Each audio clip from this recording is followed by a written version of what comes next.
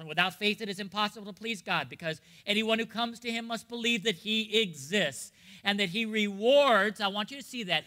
And not only that he exists, some people stop there, but that he exists and that he rewards those who earnestly seek him. In the book of Ephesians, in the 6th chapter, and the 7th and 8th verses, the Bible says, serve wholeheartedly. Now, this is said to slaves in Bible days, but it could be spoken of in regard to your workplace, in regard to serving your family, in regard to serving your generation, in your generation. Listen to this. Serve wholeheartedly, with your whole heart, as if you were serving the Lord and not men.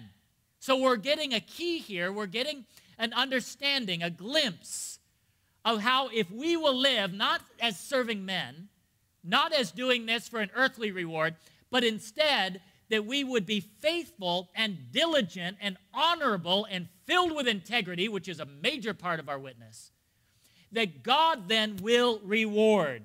Serve wholeheartedly as if you were serving the Lord, not men, because you know that the Lord will reward everyone for whatever good he does. So the first point I want to share with you this morning is that we must embrace a worldview that God is a rewarder. God doesn't just exist. He's not just God up there somewhere. God is watching.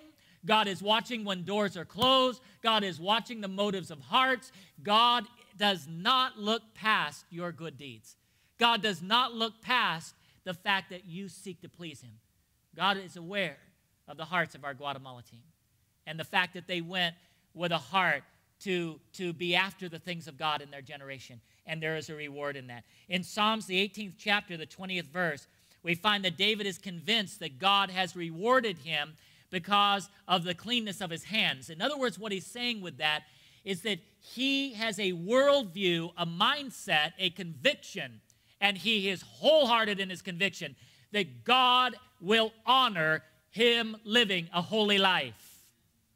That means that if we will embrace what great men and women of God in Scripture have embraced, we will embrace that worldview that says that God is watching, that God will reward holiness, that God will reward a heart after him, that God will reward us as we pray for Guatemala, and we pray for Uganda, and we pray for Kenya and other places that we've been able to touch, and China and South Africa. This church is about missions.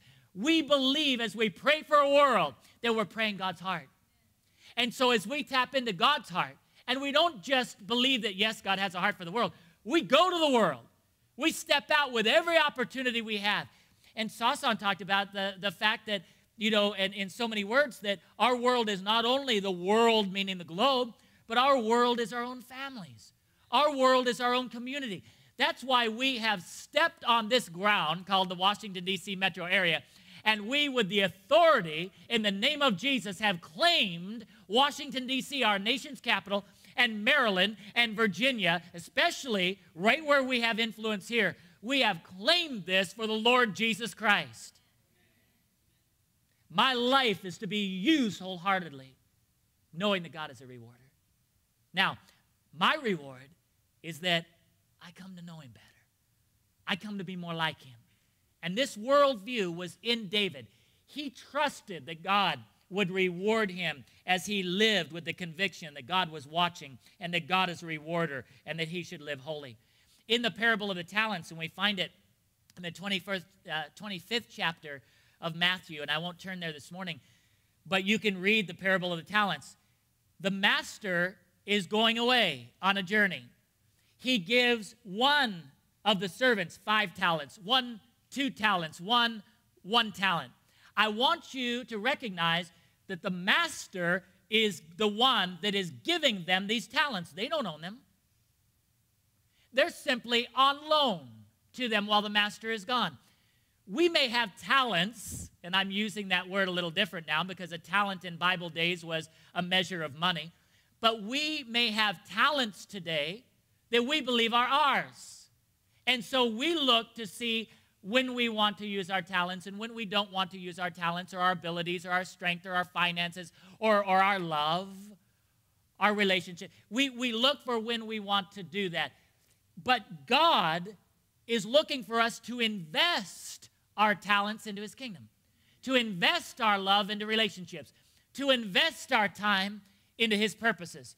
So one is given 5, and one is given 2, and one is given 1. Now, I wish I could have found this over the last few days because I think I'm remembering it right, but I'll say to you what I think I remember.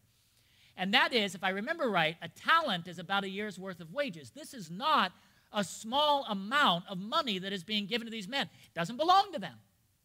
So the one with the 5 invests it, and he is able to multiply what the master gives him. The one with 2 invests it, is able to multiply what the master gives him.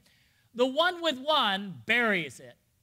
Now, I want you to recognize that he buries it and gives an explanation for why he buries it. And the explanation that he gives for why he buries it is when he speaks to the master, and the master represents God, is symbolic of God in this parable that's being shared.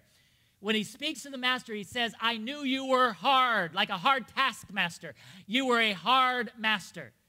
And this perception that this one who had 1 talent, who buried the talent rather than invested and multiply it had, was a perception that his master was not a rewarder.